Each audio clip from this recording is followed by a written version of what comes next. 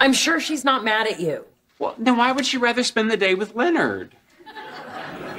Because he's her son?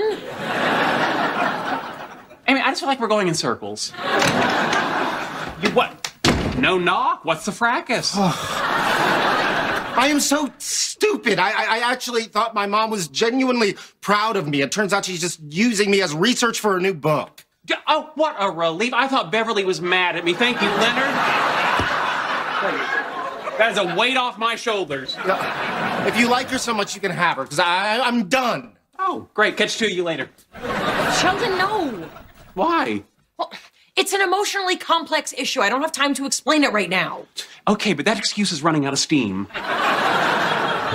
When am I going to stop trying to win her approval? Every time I'm around her, I turn into this needy little 8-year-old boy.